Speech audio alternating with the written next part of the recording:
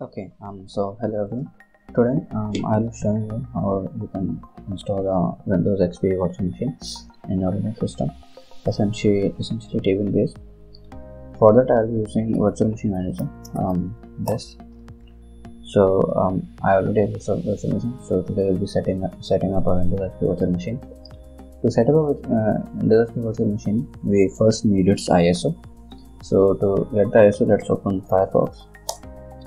So we'll just search Windows XP SP3 download. So we'll just go to archive.org. From here we'll download the torrent file, and from using the torrent file we will download the ISO. I recommend torrent file because the default ISO direct download link is really slow. So we'll just download the torrent file. It is downloaded, so we'll just open it. So you can just download this torrent file using any of your torrent downloaders. I have Deluge. You can use any other like BitTorrent, NewTorrent, BitTorrent, etc. So you have to download this file, this one here.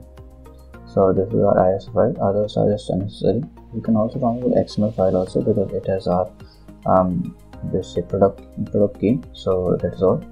So you once you add it, it will download, and after it is downloaded, you will have the torrent file. So once you downloaded it, we will open the virtual machine manager, this, and then we will click on new virtual machine. Here we want to install using ISMH. So you will just browse the ISMH. I will probably have it now. So I will just browse operating system roll, and then I have to go for Windows XP SP3 ISO, this file. I will just choose it and then forward. 512 MB is enough for this, but I'll just go for 2048 MB, 2 GB. If you want 2 CPUs is more than enough, I'll just go for 4 for fast processor. Then we'll just move forward. You have to create a disk for it. So we'll just create a disk here. So we'll just create a disk, Windows XP. So we'll just create a 10 GB disk.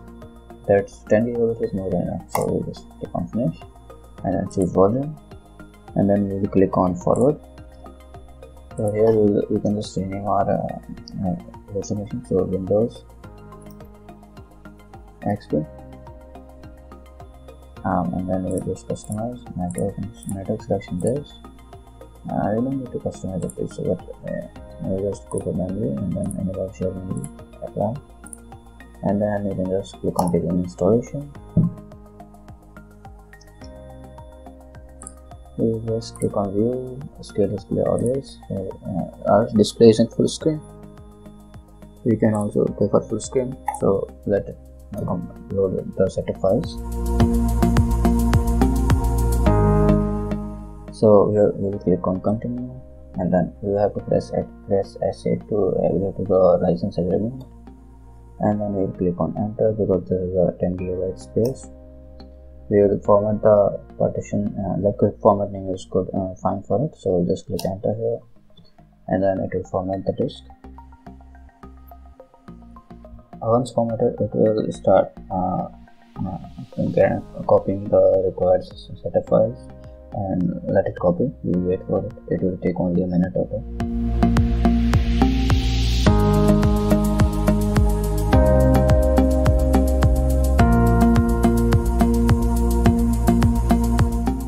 So it has copied all the setup files. Now we will just press enter to restart our system. When it restarts, it will go into the setup mode, the main setup for Windows XP. So it says 39 minutes, but it won't take 39 minutes because first of all it's in a VM, and second and this 39 minutes is with respect to the hard disk time. So at the time when the XP was launched, SSDs were not there, so it's based on hard disk speeds. So it will be much more faster. Let's wait for a few seconds. So it has the setup for region and language. So we will go for next, and we will type a name for now, and then we will just go next. So here we need to enter product key. So for that we will just go to resize of this window, and then I remember the XML file contains the product key. Also I just copy the product key from that and then paste it here. I'll just give it in the description for fast for you. So I'll just type the product key MRX3F47B90 24870 KWKMF RPWPY. So this is the product key. We'll just do next now. Close this file, next messages, and then let's name our computer name to Windows VM. We'll do next, and then we'll choose the time zone. We are in India, so we'll choose for India. Yeah, and then next. So now it will install the rest of the things. It will barely take 1 to 2 minutes. So let's just wait for it.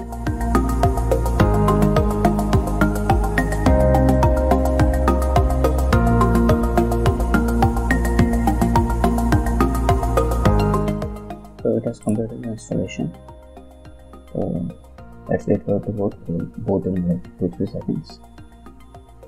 So in the first time it will set up the display resolution and other user settings. So this is how it works. So we'll just go next, and then we don't need the other because it's already updated. Next, MS Cloud. We can set up other users as well. So next, and then finish. So it's now welcome. It will go to the desktop. Yeah, there's the desktop. Classic old desktop, the old Pinball, and we probably will have pinball games as well. Yeah, the old classic game. So we will just set up the display first, and yeah, resolution to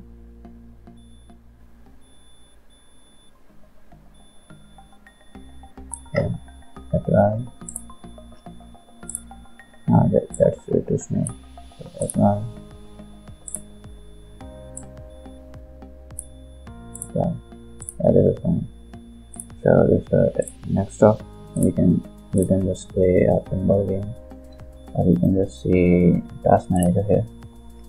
This is the old task manager. So performance, CPU usage 1%. So RAM usage probably somewhere. Yeah, 2 GB RAM, 1.8 GB free, only 165 RAM usage, and that's all. So we can just play a pinball game here. We need to, for internet and other things, for audio and stuff, we need to get the drivers. So it is a topic for some other video. So we will see that in some other video. You can just play the classic pinball game.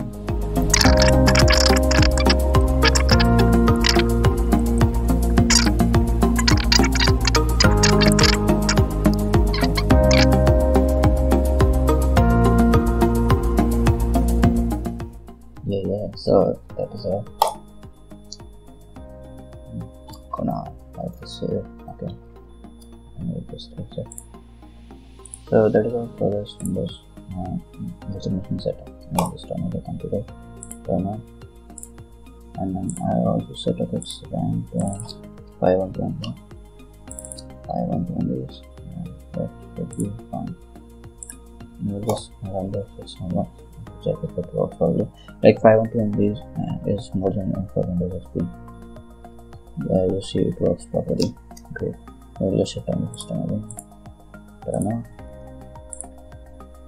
And that is all. By default, virtual machine only takes care of all the default settings for Windows XP. So it works properly. And that is all for this video. Thank you. See you later.